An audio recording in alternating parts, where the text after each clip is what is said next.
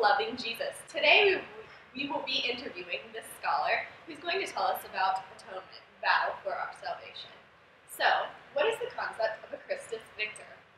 Well, you see, the Christus victor view is the belief that Jesus came and conquered sin, as in he won over Satan, he defeated him, so now we can all be free and have eternal life. Can you explain it like I'm 5? Yeah, you see, as people, we're sinners, and we deserve to go to hell for the rest of our lives. But since Jesus came and he won us, he can take us back to his kingdom. Cool. So where did this view originate from?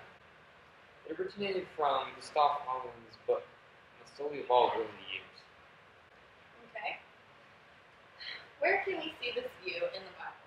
Well, specific Bible references include Matthew 12:20-29, Acts 10:38, Hebrews 2:14, and 1 John 3.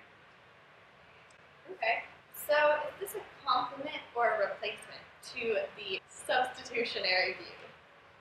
I think the Christus victor perspective is a complement to the substitutionary view.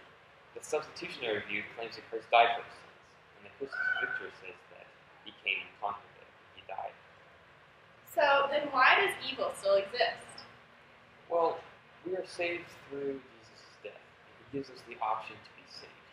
Although we can choose to ignore it and live in our sin, if we do not accept it, then we will not be saved. And Satan will still have dominance over us. Okay. Well, you've been an absolute joy to have.